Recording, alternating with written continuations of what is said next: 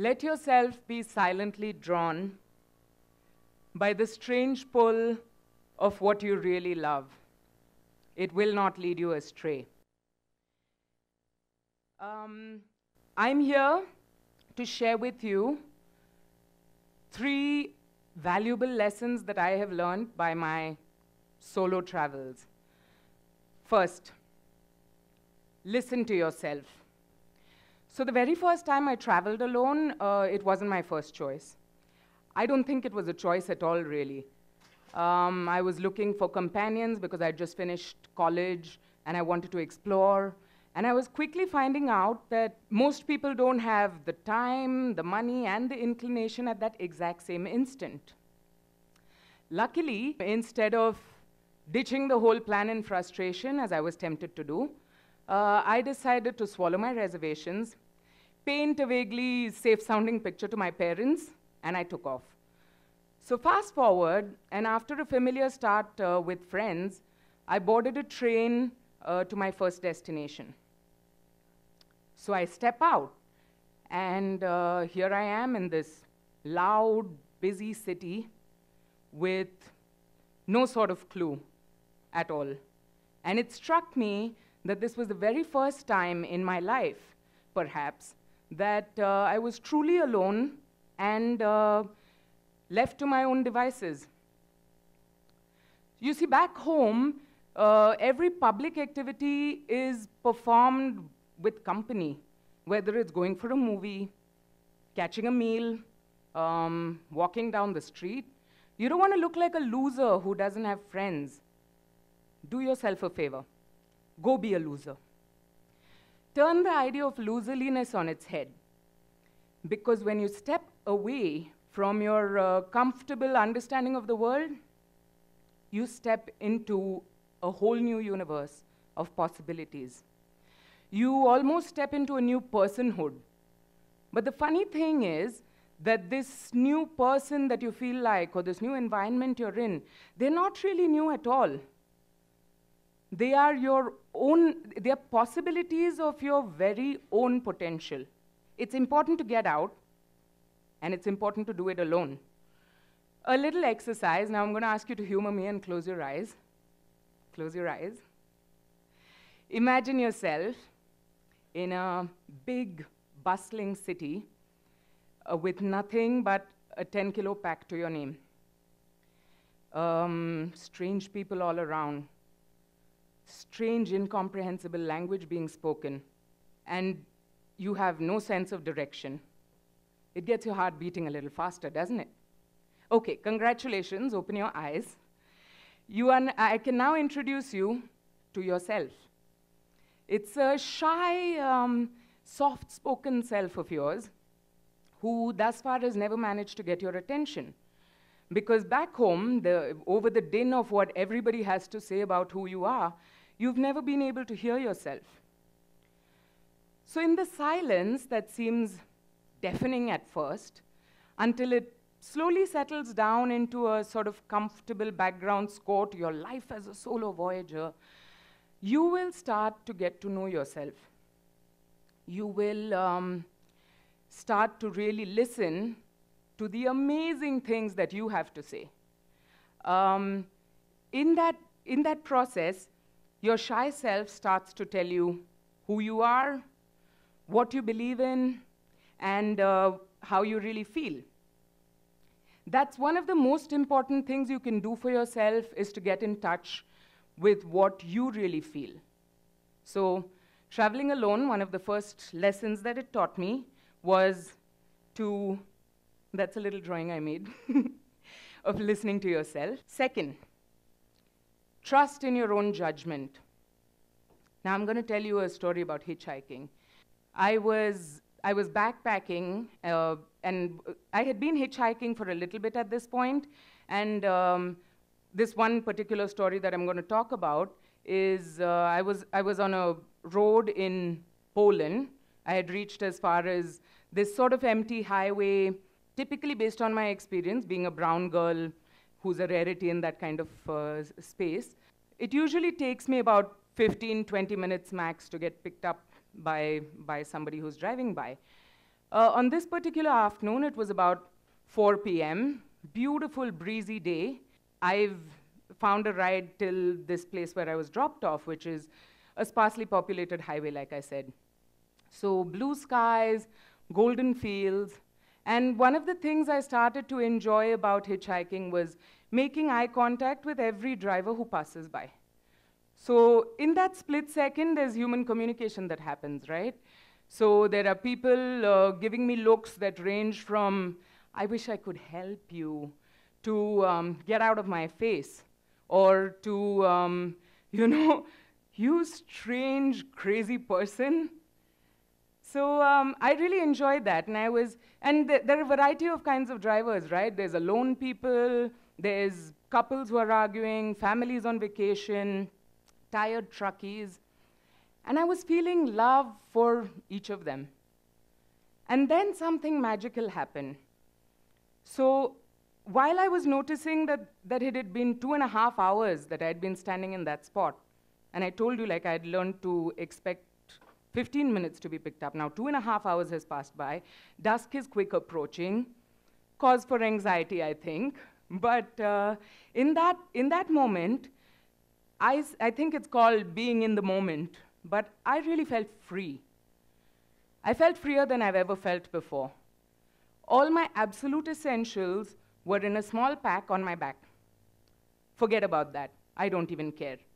My money and passport in a money belt around my waist. Take that too. I don't care. In fact, I really felt like even my body was not my own to protect.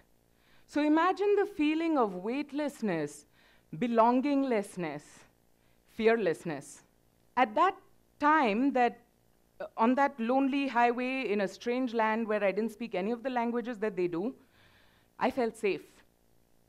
So in that moment of belongings losing their meaning was when I felt that the whole world belonged to me, and I belonged to the world.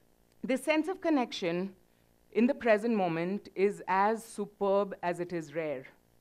So Virginia Satir says, I am me and I'm okay. So that's the feeling that really drives this sense of being in the moment. So when you drag your belongings across multitude of cities with meeting many different people, navigating through complex situations, you start to realize what a great friend you have in yourself. So you got you this far, didn't you? So then you want to hang around more with yourself, you want to catch a drink with yourself, you want to crack a joke with yourself, move in with yourself, but you did. So lucky you. My point is that you rely on you. This is the best gift anyone can ever give you, self-dependence. The confidence that you won't let you down. You are capable, you are knowledgeable, and better equipped than anyone else to lead your life. So that was sort of a visual of the Polish highway. So then now you've listened to yourself. You have built a carefully developed relationship of trust with yourself. And now you're ready to take the plunge and act on your beliefs. No, not marry yourself. You're ready to act on your beliefs. So this is my first experience hitchhiking. I was going from Poland to the Czech Republic. From Poland to Latvia. And I made myself a sign like they told me to. And then I went and stood on the highway. At first I got honked at because I'm obstructing traffic, okay. So I scooch across a little further. And within seconds, there's this car that's turned up. And I'm like, wow, that was easy. So I opened the door and excitedly look at my would-be, driver's face. And he's like, fuck? So I'm looking, I'm like, wait, my sign says Riga, right? So sure enough, it did. So I was like, no, excuse me, Riga. So he's like, wanna fuck? Close the door. And my heart is beating fast at this point. He races away. Not a very superb start to this new adventure. 15 minutes later or so, this monstrous truck pulls over. You can understand why I was a little apprehensive. He's pulled over a little beyond where I'm at. And I'm wondering, and then the driver motions to me, so I run over. Believe me when I say monstrous, it takes me like 4 steps to climb into the damn thing. So I've climbed in with my backpack, and I settle down, and I look over to see who my driver is. He is this big guy. This guy. So he's a big guy, tattooed, bald, friendly. His name is Pietro. He speaks Russian, Polish, Latvian, and a smattering of Italian. I'm Vidya, and I speak Konkani, Hindi, Kannada, and English. And a little bit of German and Spanish, but none of them were to be of use, right? So I'm guessing the conversation's not really going to be deep on this long journey. But Pietro tries. To his credit, he says, all man, my brother, tolerance. And I'm like, okay, good, good. He said Bob Marley too. I don't know what he said about him. So I'm like, great, great, great. We're on the same wavelength here. And then until he said, racismos, bam. So I was like, okay, okay. So he's not very tolerant of racists. Then he says, intolerance, bam, bam. So I'm thinking, okay, not my approach, but we seem to be on the same page as far as equality goes, right? So I'm like nodding along, okay, same page, until he says, homosexuals, bam, bam. At this point, I freeze. And there's a montage like a movie style that goes on in my head. And I think of my happy childhood and my family and friends, the superb trip I've had so far. And I do some quick mental arithmetic, and I've arrived at a conclusion. I'm going to go for it. So I'm like, Pietro, I'm bisexual. Silence. His eyes widen. I almost feel the truck slowing down. And he looks at me, says, no. Bisexual? You? And I nod, and I show him my rainbow-colored wristband. And there's like what seems like an eternity. It was 2 seconds, I guess. And he throws his head back and he laughs. Moment of tension passed. So the next time we pull over to take a coffee break, Pietro's pulled out his computer, very advanced, from his Mercedes truck. He pulls out his computer, he starts a translation app, and I see the words, good drive so far, popping out at me. So I'm excited at this ability to finally communicate with him. So I type back, Pietro, you're a good man, even though you dislike homosexuals. So his response is, as quick as it's cheeky, he says, Vidya, you're a very nice lady, and I forgive you for being bisexual. In that time, the point of my story is, in that exchange that we had, I was afraid, I took a risk, and I feel at the end of it, we had both opened ourselves just a little bit more to each other's worlds than we did before we met. That was what I wanted to share, and I want to say that I believe in love. I believe in the richness of human connection, and I believe in taking the risks to establish them. I want to tell you to get uncomfortable. Meet people who stretch the limits of your beliefs. Put yourself in places and situations that are outside your comfort zone. There's no time to be fearful and to procrastinate.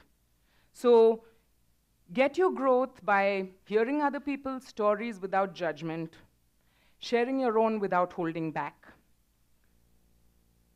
Okay, so to go over once more, these are the 3 life lessons that traveling alone taught me: to listen to myself, to trust in my own judgment, and then to take the plunge and take a risk and act on your belief. So now am I done? One trip solo and I'm sorted? I can live happily ever after? Of course not. I have to do it again and again. If it hasn't struck you already, this talk is not just about traveling solo on a short vacation. What is that one grand journey you're going to make? The longest solo adventure? Why, it's life itself. So a life seeking security, avoiding risk, being fearful, or denying your fears is life lived in a bubble. It's one way to live, but certainly not the only way. Who was that who said, a ship in a harbor is always safe? But that's not what ships were built for. So remember that you have the choice. You always have the choice. You may choose to live the tried and tested, stay safe, be comfortable, and that's one way of living. It's a valid way of living. But also know that you have the choice to question, to explore, to go seeking, and nobody can hold you back from doing that. So you need not accept somebody else's script for your own life. I'm going to move to this Dr. Seuss quote. It says, "You have brains in your head and feet in your shoes. You can steer yourself any direction you choose. You're on your own, and you know what you know, and you're the one who will decide where to go." To seek yourself, you have to stop hiding. You have to come out of your protective shell, stand out in the sunlight, and really open yourself up.